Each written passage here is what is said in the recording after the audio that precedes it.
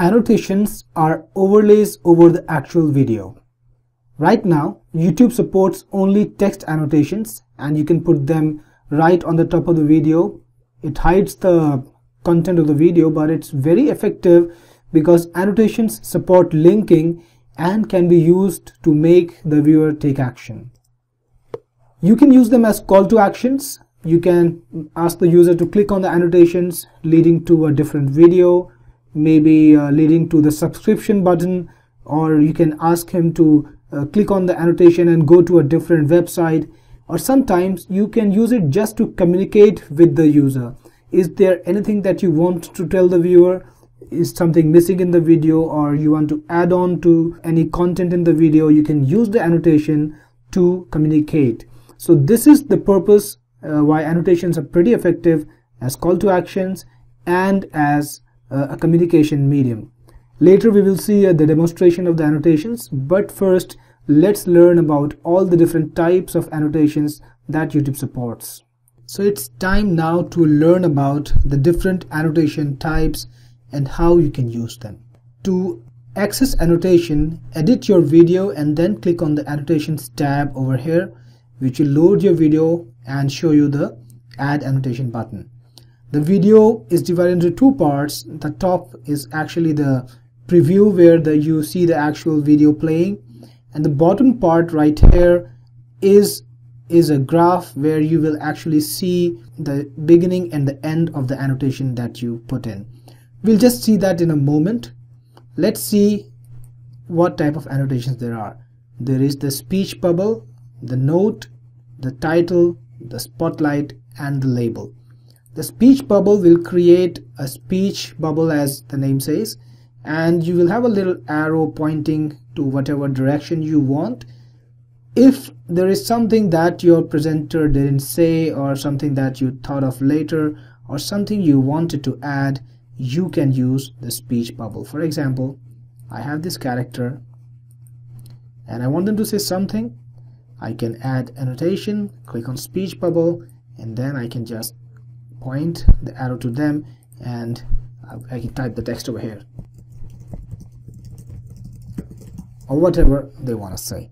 And I can increase the point size. I can of course I'll have to increase the size of the bubble first, and this is the end time, this is the beginning time code, and this is the end time code, and I can change it a bit. I can make the speech bubble last longer or shorter.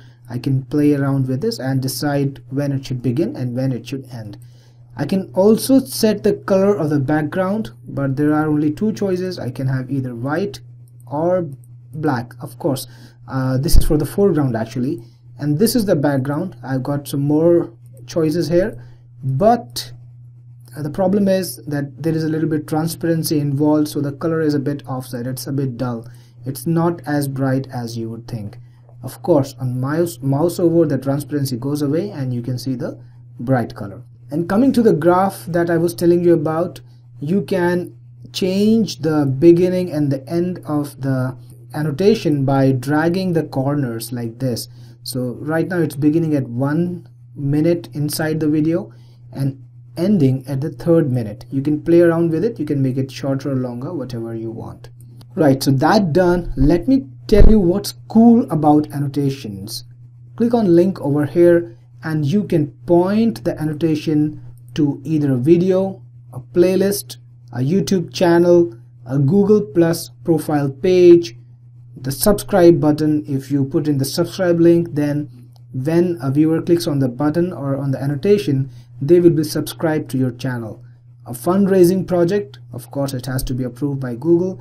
The associated website, Google gives you the option to associate a website with your channel, and you can send the viewers to that particular website or your merchant account on YouTube. So this is what the, hold on, let me just pause it. Of course the audio is already set to mute, so no hassles there. Let's go back to the annotation. So this is what an annotation looks like, but we've got a bit more. We got some more stuff. You can choose the speech bubble whenever you want people to say something, because that's the only place it makes sense. or you can have a note. A note is just a square box in which you can type some text. So a note is more like a message from you to the viewer, a note from you, but it's not like a speech bubble. The character is not saying anything. The third one is the title. The title is actually just an overlay, text overlay. So you can type the title, and it's a big title by default. It's a big sized text by default, and you can only go this small. So you can use a title if you want to put in something really noticeable. You can just see here that a title doesn't allow you to link to any place. So I don't use titles much. Maybe you want to put in a title for the video and you forgot to put that in the video itself, you can use it. The third one is the spotlight.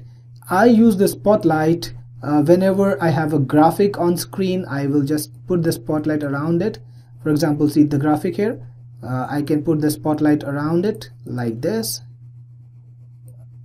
and just make it, size it according to the graphic, and then I can actually ask the viewer to click on the spotlight and it will do something. So whenever the viewer moves the mouse over this area, over the spotlighted area, the spotlight will become brighter, the borders will become brighter, and then I can connect this to a link, maybe send them to someplace else, maybe ask them to subscribe or whatever, and they will be led to that part.